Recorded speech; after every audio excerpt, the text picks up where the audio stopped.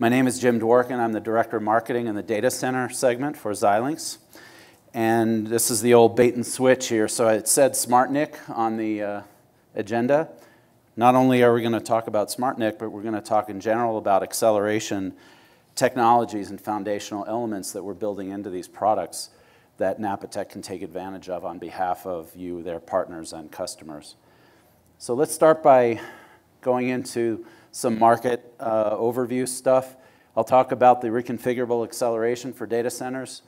And then Awanish Verma is here. He's our senior architect in the communications segment, which is parallel to mine. So we work very closely together. Awanish will talk about, indeed, the SmartNIC and the NFV specifically for Telco Cloud, and then we'll wrap up with a summary.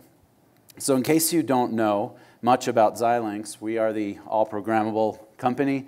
We were founded in 1984, and we are the leader in FPGA solutions in the market. So we're number one by a pretty comfortable margin at this point. Most of you know Altera is the main other one. I think we're at about 56% market share, truth be told, against Altera. And then there are a few other smaller ones, players, more niche players. We have 20,000 customers. You can read the metrics. We have 3,500 employees, including a couple thousand in Longmont here, a short 1-hour drive or 45-minute drive from here. Many, many patents. In terms of revenue, our company is at a run rate of about $2.4 billion per year. Last fiscal year, 16, it was $2.21 billion. So with that and the market share numbers, you can kind of infer that the FPGA market itself is about roughly a $5 billion market. So we have multiple market segments within Xilinx. There are 8 of them. I'm, again, representing the data center segment, which is the smallest one. We don't report it separately to Wall Street, but we are the fastest growing by far. So there's a lot of dialogue from the analysts about our segment, but our solutions are horizontal and they cut across multiple market segments. So if you look at multi-market growth drivers for our company, you look at anything from embedded vision to industrial IoT, 5G wireless. These things and cloud computing, of course, is more near and dear to the data center segment where I am. And Jared hit up on many of these themes earlier, so I guess in order to save time, I won't go through these in great detail, other than to say what really seems to be cutting across all of these. You've heard machine learning said about 1,000 times today already, and that's not unusual. So it's a really hot space, and we have solutions that are cutting across all of these high-growth vertical subsegments. So let's talk about acceleration for data centers, and maybe I'll tell you a few things that you didn't know already. For the data center segment itself, the need for acceleration nicely cuts across compute, storage, and networking type of workloads. So that speaks to versatility. We have very versatile products, and fortunately, there's a useful use case in each of those subsegments, multiple ones, as a matter of fact. So those are driving our growth. There's the well-talked about decline of Moore's Law to whatever extent or context you want to put it in. We have the rise of cloud computing, of course, and different compute-intensive applications are becoming, breaking through, if you will, like data analytics and machine learning and video, so video streaming, video transcoding. And that's creating bottlenecks that Luca was talking about a lot of these, and it's been a very common theme among the earlier speakers today. There's creating bottlenecks that require creative solutions. Xilinx accelerates critical hyperscale workloads to a very high degree across multiple different use cases. So just look at the first two from the left, machine learning, inference. The Xilinx products that we have, if you know much about machine learning, you know there's the training and inference. It was, Russ, I think, had 2 different names for it, classification, and I forget the other one. But basically, the training side is heavily floating point oriented. It's really not a space where Xilinx plays particularly well. Inference, we do quite well. And in inference, there are 2 major use cases that are driving the major activity here. One is image recognition, and the other is speech recognition, so voice. There's also video and a lot of combinations thereof of these things that are kind of bridging from the IoT space endpoints all the way into the data center where we play. So those are some of the major applications there. But in the last week or two, actually, and including today, heavily the theme is network analytics and how do you fold network intelligence into a machine learning context and make it something and do something useful with it. And that is quite a solvable problem, we believe. So we are kind of amen to everyone who has mentioned that, the earlier speakers.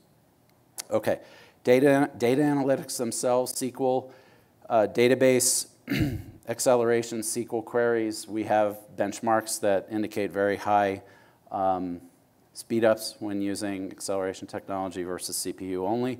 Video transcoding, 18x, you can read across. So storage compression is an interesting one.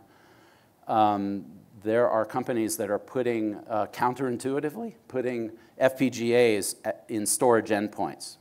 So there is a partner of ours that has a PCIe SSD and an U.2 form factor SSD with an FPGA in each one. So FPGAs have a reputation for being high cost and high power and et cetera. Absolutely not true. We have a very broad portfolio where you wouldn't believe the constrained environments and high power, as a matter of fact. But we have very constrained environments that we go into with our quite diverse and wide portfolio. So storage, compression is the use case for that one. And to the gentleman from Facebook, Eric, I believe, you might be interested in something like that. Or anyone that's doing Hadoop or HDFS type of workloads, you can enable compression if you can do it transparently at the drive, or they call it computational storage. Then you can accelerate your storage workloads or data analytics quite a bit. And then networking. So Awanish is going to talk a lot about the networking use cases. All right. Xilinx leadership in data center. I talked about our market share as #1 in FPGAs. We internally, and actually to the street, I believe, we talk about what we call the three-peat. It used to be Altera versus Xilinx. Depending on the year, it would be one up 1 year, down 1 year, that kind of thing. Well, now it's three consecutive technology nodes at TSMC and Intel with its own fabs where we have outdueled them and won. So you see our market share on 28 nanometer, 20 nanometer, and 16 nanometer has actually grown. This is as of the date of introduction of the first product. What was our market share in that technology node? And our latest is the 16 nanometer products, and we have 100% on that as of the time it was introduced in fiscal 16. Okay, so this is always fun to talk about. The traction that FPGAs are getting in these acceleration workloads for data center. You've all probably heard of the Big 7, the Super 7, the Top 7. So BAT in China, and then the Big 4 here in the US. Well, we have, this is not updated as of today or yesterday. It says 3 of those 7 in production, and all are in trials. And that's actually 5 of the 7 are announced and in production with 2 others in trial. So it's amazing what's going on in terms of the Xilinx FPGAs. And in the case of Microsoft, they're famously using Altera for their catapult-driven Azure deployment of FPGA plus NIC in a smart NIC configuration. So that's an Altera deployment, but we also have engagements going on with Microsoft too, so things can always change. Anyway, our record is really good with the hyperscalers, and there's quite a halo effect or waterfall effect, depending on how you want to look at it, into the on-premise folks that don't want to go to Amazon. I'll talk about Amazon a little bit more in a second. And also enabling the tier 2s and tier 3 cloud players, okay? Web 2.0 and other cloud players.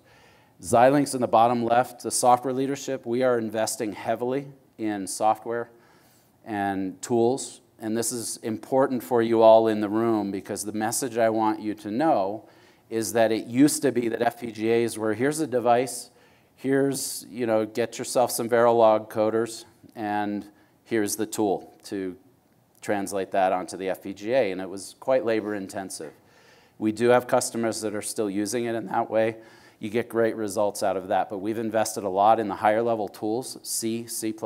We have an OpenCL compiler now, and when it comes to machine learning, I'll talk a lot in the next few slides about the reconfigurable acceleration platform that we have, which is vertical, so it consists of not just the chip and the compiler and the framework, but also libraries, and then the machine learning framework like Spark and TensorFlow and others that allow folks that want to code at a very high level to get their neural network or whatever implemented down on the FPGA very quickly. So that is how we're going to grow as a company. So we're investing in productivity tools, in people, of course, and the benefits are, as I just described.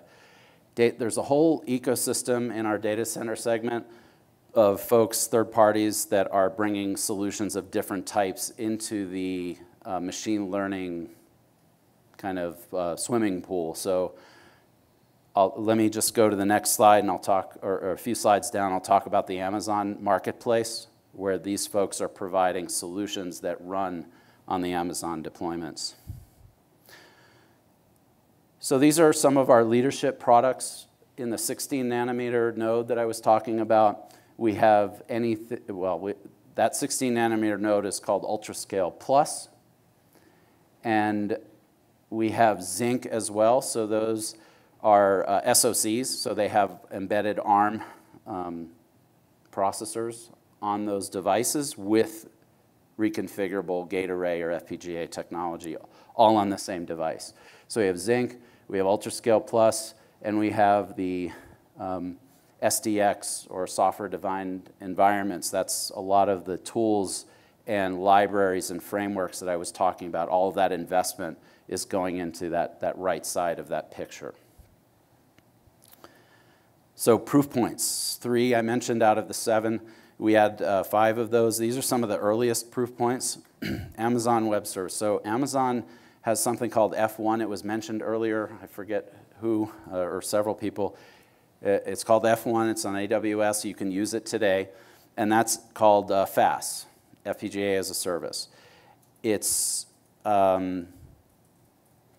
basically servers that have multiple FPGA cards in them. They use these higher level tools and stacks that I was just talking about, and they make that all available to you. So if you know how to write Verilog, you can actually go on an F1 instance, get some time, use our Vivado HDL or HLS tool, and commit your design, you know, Hello World or whatever you want to write, and you can get that off on running on an F1 instance and do it very cost effectively. So that's been driving a significant amount of our stock growth, we believe, at Xilinx. In the middle is the Microsoft deployment I was talking about. So yes, that's using a competitor for network-based acceleration that's at the server, but it also validates the concept. And that could just as easily have been a Xilinx device. And again, it's just validation that this isn't fast. This is Azure deploying in every server a card that has NIC, a Mellanox NIC, plus an Altera FPGA for compute acceleration and network acceleration. And finally, Baidu. So Baidu announced that they had deployed FPGAs in their data center as a pooled resource. This is not FAS either, so they don't offer FPGAs as a service to as a cloud service to anyone who wants to use it, but they use it for internal network to accelerate their own workloads. Okay, so they're doing machine learning around automotive and speech. So these are just 3 of the use cases, and I could go on and on about a few others as well. Amazon has driven this notion of reconfigurable acceleration from, at least on the cloud side, that's causing this halo effect or waterfall effect into the enterprise. So there are folks that want to enable the rest of the world that for whatever reason, they don't want to run their workloads on the Amazon cloud, but they want to kind of run those same workloads that are enabled by all those partners that are up on the Amazon F1. All those application developers you see there in the middle. So this is happening, and you can see around genomics, security, general machine learning, image recognition as an example. There's video transcoding, big data, and financial analytics. All of these different use cases have partners that are up on the Amazon marketplace. So if you go on that F1, you don't have to write RTL. You're doing something at a much higher level in order to get your application to run. So how are we enabling all this to happen? We have something called the reconfigurable acceleration stack, and I kind of talked about this a little bit earlier, where the FPGA hardware is the lowest level thing, and then we have frameworks and libraries that get built on top of that, and that Xilinx provides most of that in terms of tools and the frameworks and libraries. And then you have open source and other sort of use case or domain or vertically specific solutions like OpenStack or P4 or what have you for networking, and then there's different codecs for video, and storage has its own set of SQL or MySQL or these types of things.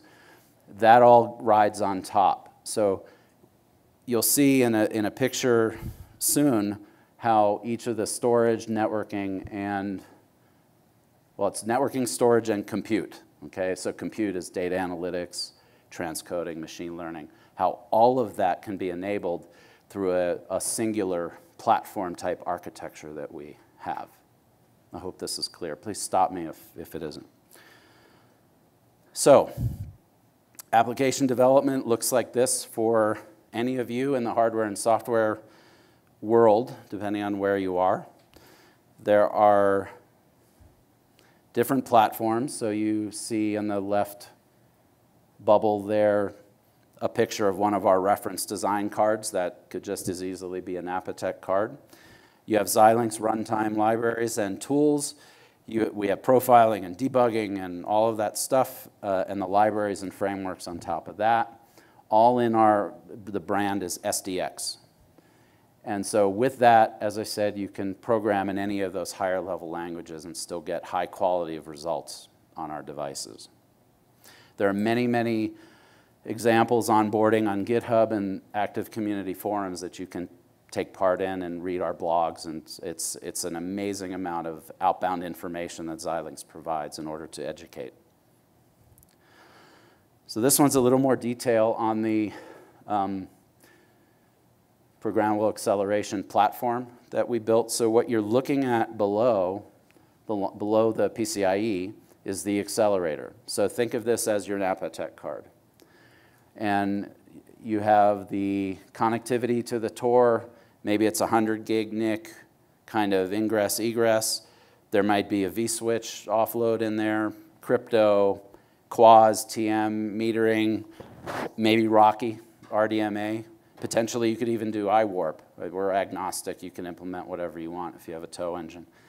So those are all networking widgets, if you will, networking components. And then of course the DMA that talks to through the SDXL infrastructure into the host up top.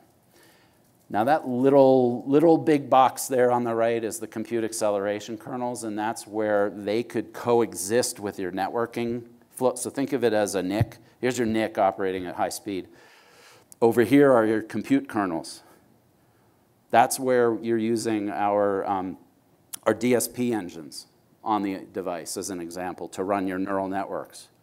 So you're in very close proximity to all of that data to enable your networking analytics that you want to do that Luca was talking about. Everything you were saying was resonating with me, that we're providing a platform where you can do this all in one location on one card if you want, or multiple, of course. Up at the top is where you differentiate by application, networking, compute, or storage, and those have their own vertical library and sets of middleware that could be there. But as long as you have a standard interface or standard driver into the hardware, you're in business. So this is our goal, is to assemble through partnership and through organic IP development, both these widgets and these pieces that you can integrate into the hardware underneath our tools and have it all work and be compatible with the Amazon marketplace and all of those third-party IP providers, and you don't have to reinvent the wheel.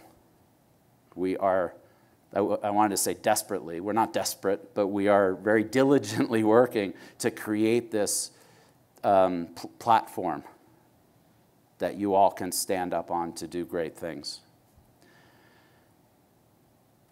This is an interesting competitive data point I thought I'd throw in there.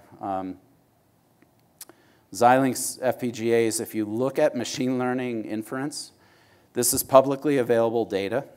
The Xilinx rows, the top three, are the top three, and then you see Altera with the Aria 10. So that VU13P device in the top row, that's our highest end device today. Amazon has, it's actually not quite in production, very close. The VU9P is in production. That's the one that Amazon has deployed, and others. Okay, so that's the VU9P. The KU115 is a Kintex device, so that's a mid-range device.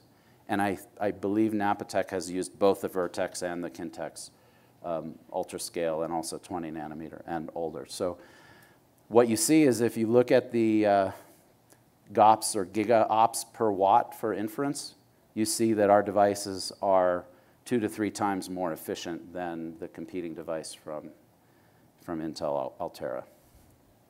So we hope to continue investing in our devices to keep that lead. By the way, I'll throw in a minor plug. How am I doing on time? Okay, so far, almost done, Awanish. We have our 16 nanometer devices, like the VU13P as the flagship. We have additional devices coming out in that family at the 16 nanometer node. 2 different classes of device. One has what's called HBM. This ought to be very interesting to you folks. HBM is high bandwidth memory. So that FPGA chip in that package integrates DRAM chips from another vendor, all in the same package. And it's accessible. It just looks like a memory to the FPGA, but it's HBM. It's high bandwidth memory, so you get much more memory bandwidth to that memory than you would if it was an external DDR. And that's to the maximum we'll have is 8 gigabytes on the high-end chip. There's going to be an 8 and a 4 gigabyte, okay? So very, very useful for machine learning and other acceleration technologies, and even networking if you want to do capture, if you want some buffer space, or you want some table, flow lookup space. So that's coming. Another product that's coming are going to be those 16 nanometer devices with 50 gig SerDes. So basically IO-rich devices where you can do PAM4, 4x50 for 200 gigs. So someone was mentioning that 100 gig is available today. Well, Broadcom is the leader in the switching. They're going to have 50 gig SerDes soon, I believe, and we will have devices that might interest some of you with that 50 gig SerDes as well. High density, high bandwidth I/O.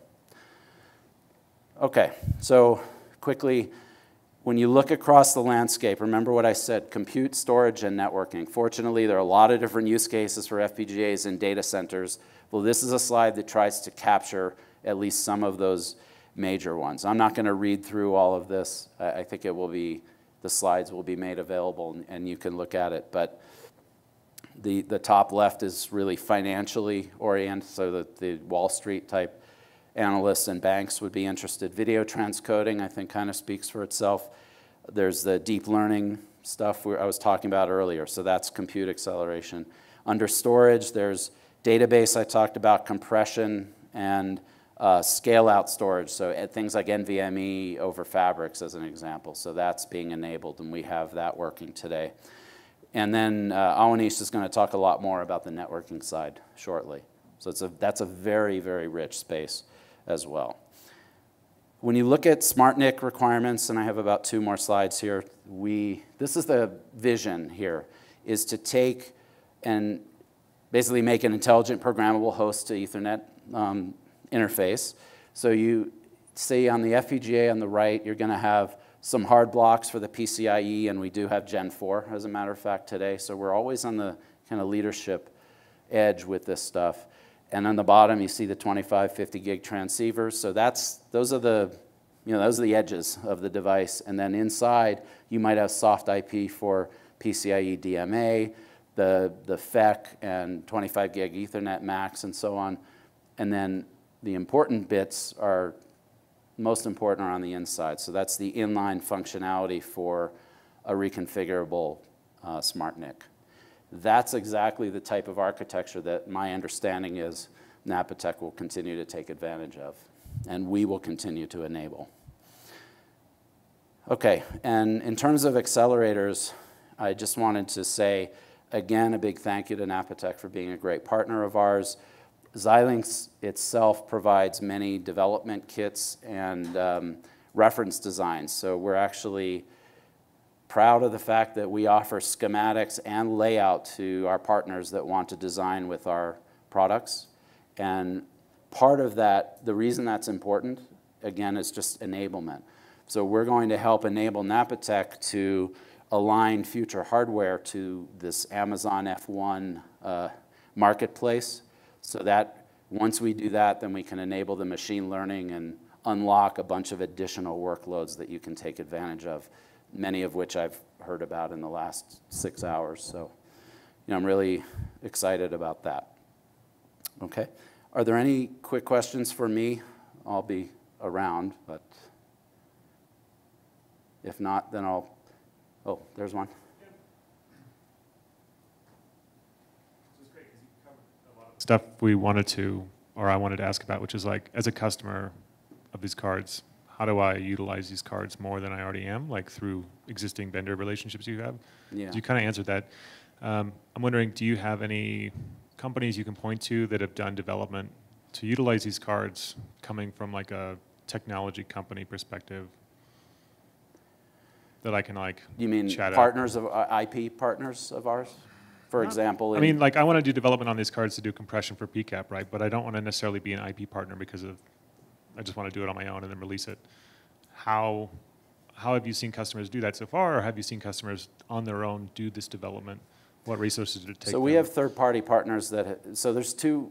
I'm going to give you a general answer, and we can talk specific offline or whatever. Thanks. But in general, we have internal IP, organically developed IP that we just provide, and we have third-party IP vendors that would provide compatible IP that you could have a business relationship as well. So those are kind of like ISVs, independent software vendors. So that would make a complete solution for you. So that's the general case. If you have proprietary IP or your favorite IP or whatever you want to do it yourself, then we'll provide you all the tools and support necessary in order to optimize and commit a design to the right FPGA for you. And that doesn't preclude Napatech as an example. So we could have a more open collaborative development kind of environment. Does that answer your question? Yeah, it does. Thank you. Okay. Any other questions? The slide you showed with application development in the middle, yep, and FPGA card on the right, and Amazon Web Services on the left. Yeah. Is there a common framework that you can develop to that'll give you both of those with one development effort? Yes, and that common framework is in here. It's in our reconfigurable stack. That's under our brand SDX, and broadly, as you do some research, look for SDXL. So SDXL is the framework that knows how to transfer information over a PCIe interface to our DMA engine and put it all in the right places using the Ultra RAM or the DSP blocks or the whatever. That's the way you get these designs into the device if you're running your custom neural net or whatever it is, okay?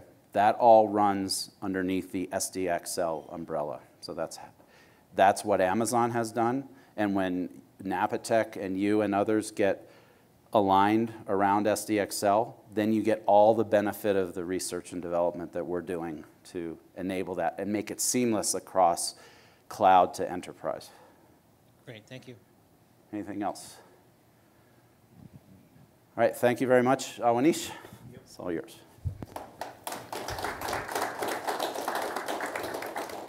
Thanks, Jim. So I'm Awanish, and I am architect in SDN and NFV group in Xilinx. Jim already covered many of the data center use cases, and I'm on the comm side of the business. So I mainly deals with the communication, wired and wireless, and within the wired and wireless, mainly to the SDN and NFV. And I have been working with Napatech as a partner for SDN and NFV use cases on their SmartNIC. So I'll go through some of the use cases, and then on the SmartNIC details, what we are trying to do and what we are trying to achieve with the network acceleration specifically.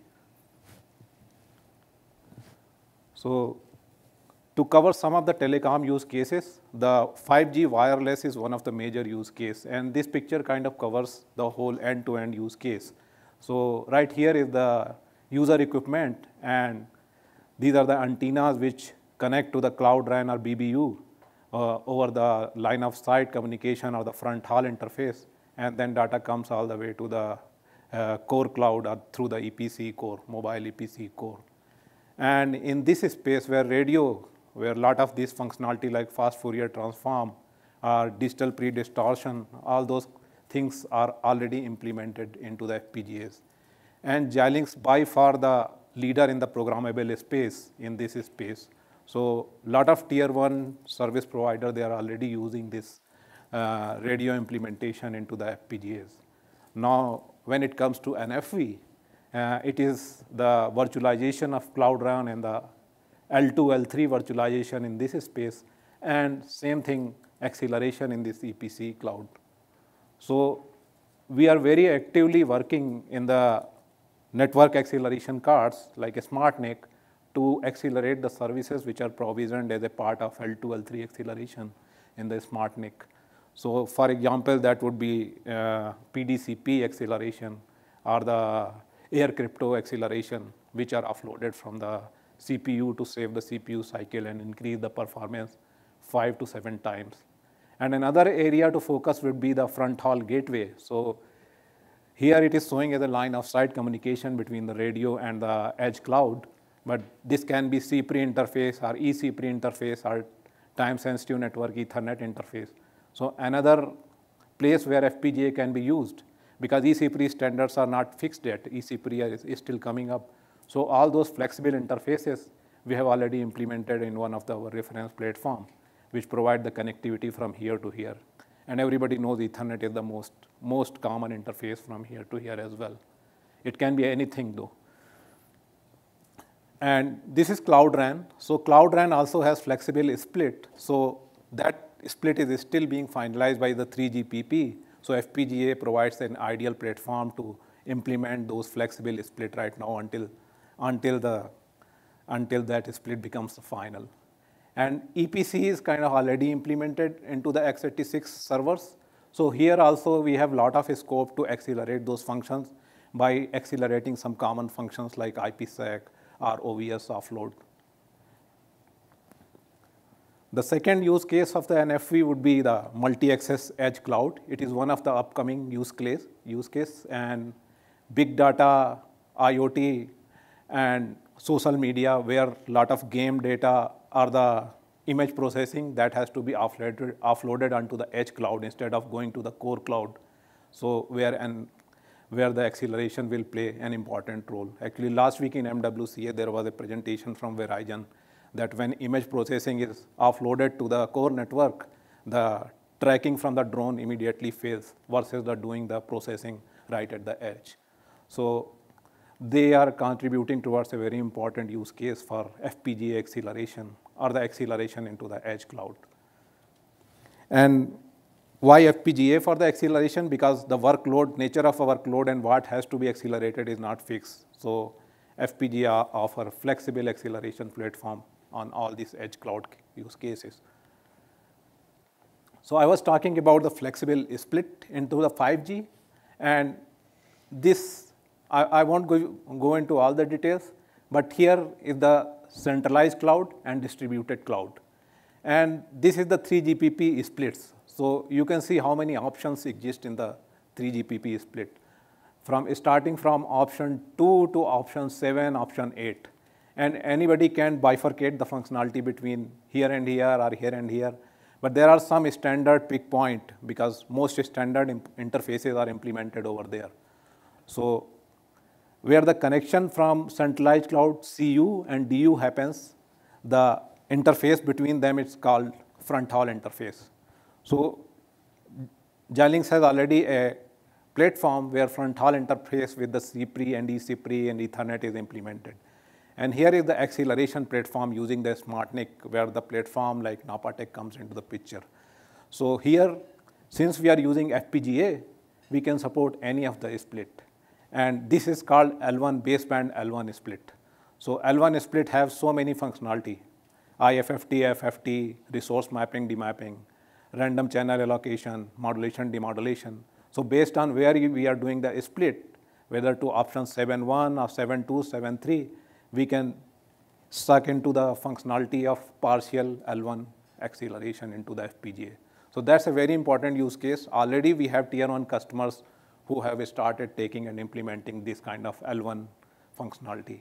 And on this side as well, this side also SmartNIC make a very good use case where PDCP acceleration or the GTP acceleration into the edge cloud, that is becoming very, very popular. And we are getting more and more queries for use of SmartNIC into this centralized cloud. So next picture is, I have, these are not the only use cases. I have not covered some of the important use cases like GPON, EPON, where the CMTS and EQAM is one of the major use case for this acceleration, where virtual head-end is getting popularity. So everyone kind of understand these slides. The goal of acceleration is to go 4 times more CPU utilization and at least 4 to 5 times performance. Though performance and utilization vary from use case to use case, but then we already have some established benchmark, and in fact, Napatech already has established some benchmark on the NFV-NIC, where we can get 5 to 7 times performance gain in terms of VNF, in terms of throughput performance. So this side is the plain Intel NIC or off-the-shelf NIC from common ASIC vendors, and this side is the Xilinx FPGA-based SmartNIC from the vendors, from the partners like Napatech, and then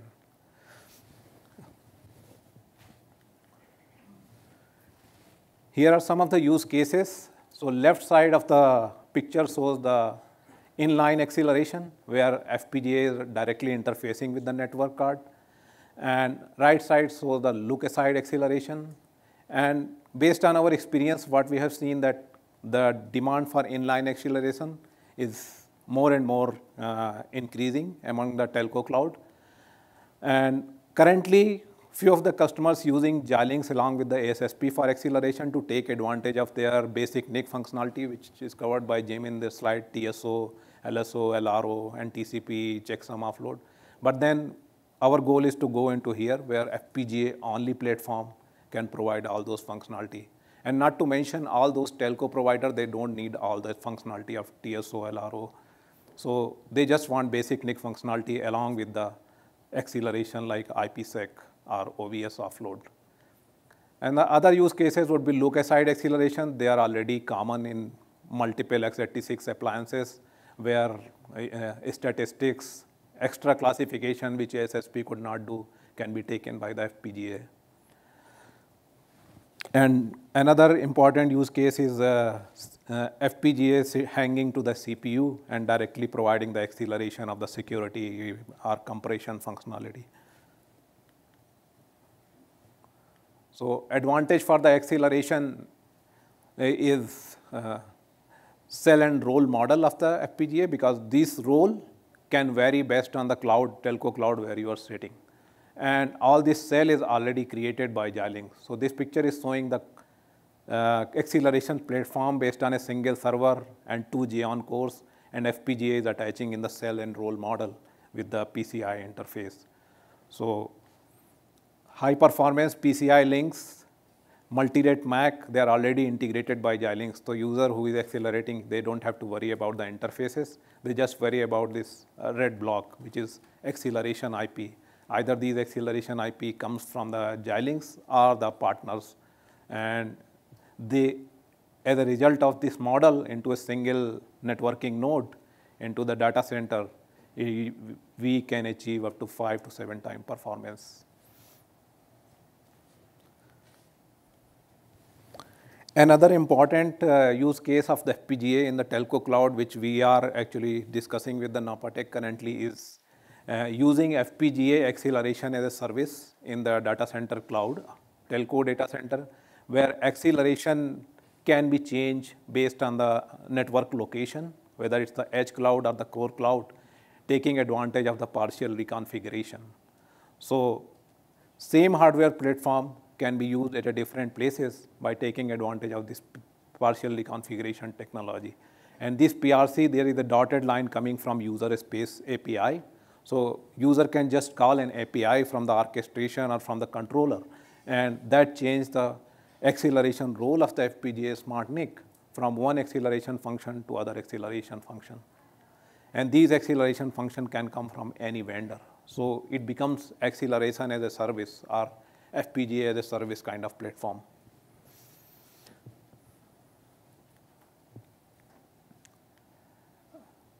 This is more elaborate picture of what can be the network function. There are multiple possibilities, but to tell you the list, that HC and FV has already come up with this acceleration functions that which can take advantage of acceleration.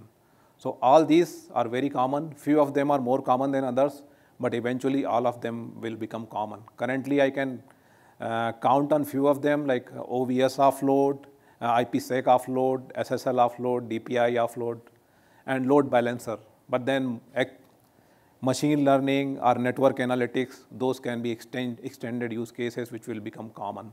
So as I was showing in the last slide, we don't have to worry about these blocks because they are already hardened into the FPGA, along with the PCI block, with the SRIOV block. Only thing we have to worry about the acceleration IP, and these interfaces are pretty much standard XC interface to connect with the rest of the hard interfaces or the soft interfaces.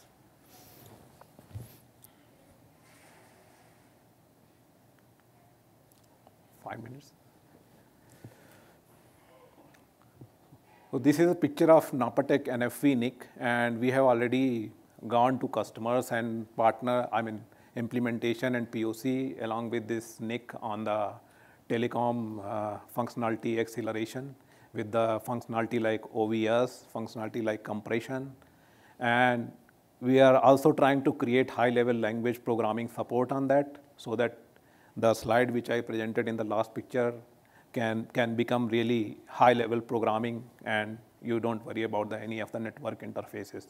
And PRC, integrate PRC on this, and we can go as a flexible acceleration platform with this kind of NIC. So this is another picture of cell and roll acceleration model. This is showing software stack along with the hardware shell and the roll. So this yellow block is the shell, which is interface. Rest of the APIs, the DPDK support, or crypto APIs, TransWAN API, those are all currently coming through the partners. Xilinx provide mainly this block, and this acceleration IP are either Xilinx as a partner. So this is a very critical use case which is getting very popular in the telecom SDN and FV application. So what is new at Xilinx? And Jim already covered it, but I'll just give you a quick picture. We are going to launch this device next year, which has 2 high bandwidth memory stacks, and it can cover up to 64 gigabit of DDR memory. So it is built on Vertex UltraScale plus 16 nanometer platform, And it also comes integrated with the HBM controller. So all this block, you can consider it as a silicon. So we don't have to worry about the utilization of this hard silicon. And we can take advantage of this FPGA high bandwidth memory, on-chip memory, to implement 3 important use cases which I can think from the telecom application. One is the packet buffering, traffic manager, and the flow table lookup. So we are already talking to customer about flow table lookup, which is I believe which is the top rated use case for the NFV. A lot of flow need to be looked up to implement the functionality like load balancing and fast path onto the network interface card. So when the HBM device comes back, there may be one FPGA platform which can solve all the acceleration needs.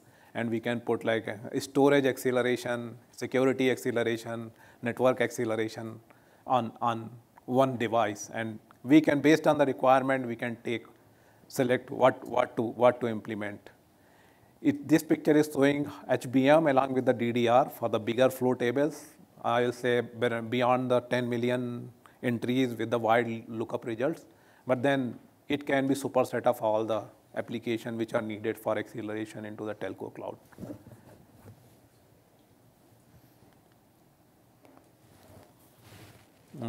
I'll go over this quick. This is FPGAs in crypto accelerator, and some of the important use cases are IPsec acceleration, which is the top. SSL offload and DPI offload is coming up. And RSA 2K and 4K, they sit into the look-aside network model. So FPGAs are already being used in the RSA, Diffie-Hellman kind of acceleration.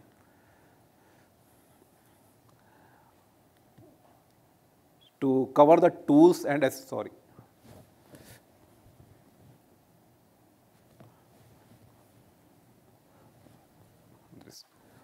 So Xilinx has integrated the support of P4 into the STNet platform.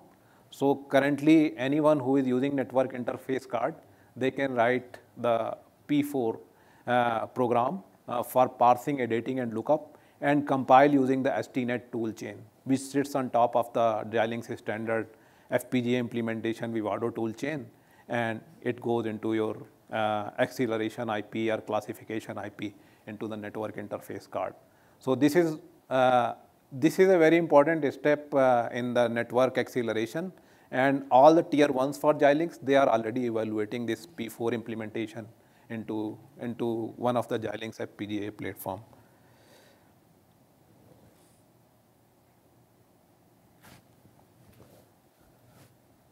So I think that was my almost last slide. So we are looking forward to working with Napatech on this telecom cloud acceleration. We already published some white paper and this demo on the NFV NIC by Napatech, and we are looking forward to integrate more and more IPs like crypto, IPsec. We already have compression. OVS is implemented by Napatech. Benchmark, there are already few benchmark exist, but we are looking to create more and more benchmark. P4 and STNet support is upcoming. Software drivers mostly done by Napatech, DPDK, Napatech API. So those we are integrating and taking advantage as a POC of the complete solution with the Xilinx and Napatech IP. So finally, this was my last. I already received few warning that I am out of time. So summary, covering for the gym as well. A smart NIC and machine learning is a very important rapid growth use case for the network interface card next 3 to 5 years. And FPGAs are very important things to consider about the acceleration, because they are only flexible platform to implement the acceleration functionality, and the workloads are not fixed. So everyone is looking into FPGA acceleration. And we have a strong partnership with Napatech for their platform and IPs and software. All right. Thank you, everyone.